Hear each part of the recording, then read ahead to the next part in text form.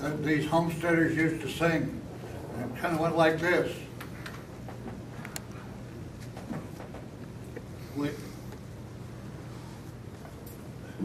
Yeah, how'd it go?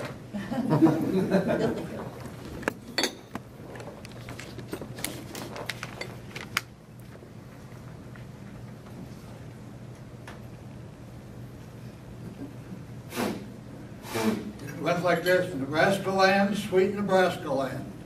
Upon their burning soil we stand. We look across the plains and wonder why it never rains. We have no corn, we have no oats, we have no corn to feed our shoats. Our chickens are so very poor, they beg for crumbs outside the door. We do not live, we only stay. We are too poor to get away. That's a pretty sad song. But I would say today that Nebraska is one of the most prosperous states in the United States. In fact, it may be the most prosperous state in the United States. So they've had to make some great changes for that to happen. Nebraska is a big state. It's over 600 miles long and about almost 300 miles wide. It is the center of the United States. A town 90 miles east of where my hometown, North Platte, has a park, 1733 Park it's called.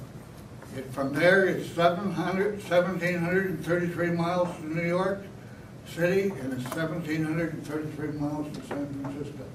So it's right in the middle. Originally, when they put this transcontinental highway in, it was Highway 30, and boy did they make a big mistake. They run it right through the middle of all of these towns. And speed was, it'd take you all day, maybe all week to drive across the state, because there's a lot of towns. So today it's Highway 80. We can go out here and get on Highway 80 and go clear to the East Coast. But when they took Highway 80, they were smart enough to make the roads go about 3 to 5 miles outside of town.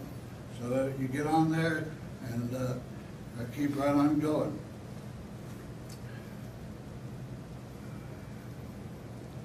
Nebraska was originally settled by settled by 3 great Indian tribes. In fact, the name Nebraska is an Indian name. It means flat waters. The other thing that's kind of interesting, we think of it being dry land.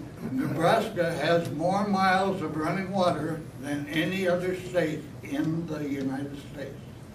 They have South Platte River comes down from Colorado, North Platte comes down from Wyoming, and 3 miles east of my hometown they meet, and then it comes the Platte River. The whole eastern boundary of Nebraska is the Missouri River. And then there are 5 other smaller rivers in that state. When the Homestead Act came in, it was very sparsely populated. When the Homestead Act came in, that was where you could get a square mile of land. You had to fence it within a certain period of time and put some kind of improvement on it. But when these people come in and homestead, most of them were farmers. So they went around and found a big beautiful valley and built, probably the first house was probably a sod house. And they built the house, and then the next thing they did was grab the plow and plowed up that beautiful grass. There, when you plow up that land and plant your seed and do all that work, you're fooling with Mother Nature. And she's not she's a wicked woman. And so what happened then is people started cutting down on farming. But there was a guy by the name of Ted Turner. He made a lot of money in a little soft drink called Coca-Cola from Atlanta, Georgia.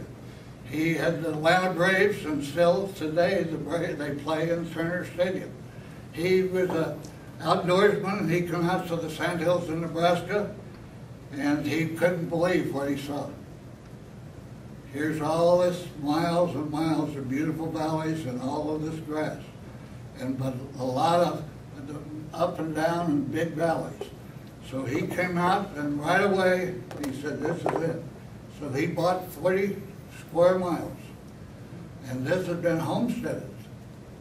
So he bought this land and then took out all of the fences inside and just put one big fence around the whole 40 miles, 6-foot high fence.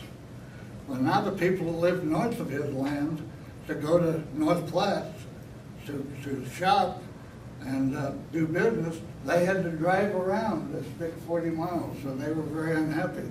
But the real unhappiness came one day when two big semis pulled up and unloaded 20 buffaloes. And these people said, my God, we got the cattle is our whole industry. How do we know these buffaloes not going to spread disease? So they were extremely concerned. But when Ted Turner come in, he took one look at this, and first of all, he put a big lodge in, 36 rooms, luxury lodge, and then he went down in the valley and flooded the whole valley, and put in big mouth bass and all that.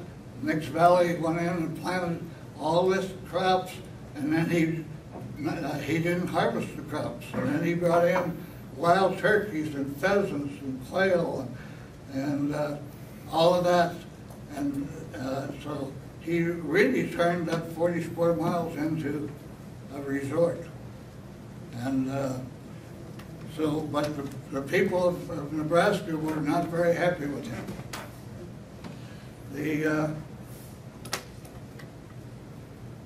This problem of the Mother Nature with these rivers, finally somebody got smart, and they put a big dam in on the North Platte. And that dam backed the lake up behind it for 60 miles. And then somebody said, we got all that water, what about power? So they put a big power plant at the bottom of that dam. And pretty soon that worked. And so there's 8 of those big lakes across Nebraska, backed up by dams, and then there's 8 power plants. Nebraska is the cheapest electricity of any state in the United States. In fact, one of their slogans is the state of power and progress.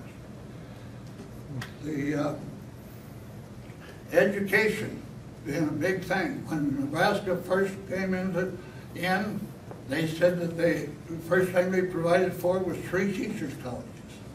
One in the southeast corner of the state, one right in the middle of the state, and one in the northwest. And then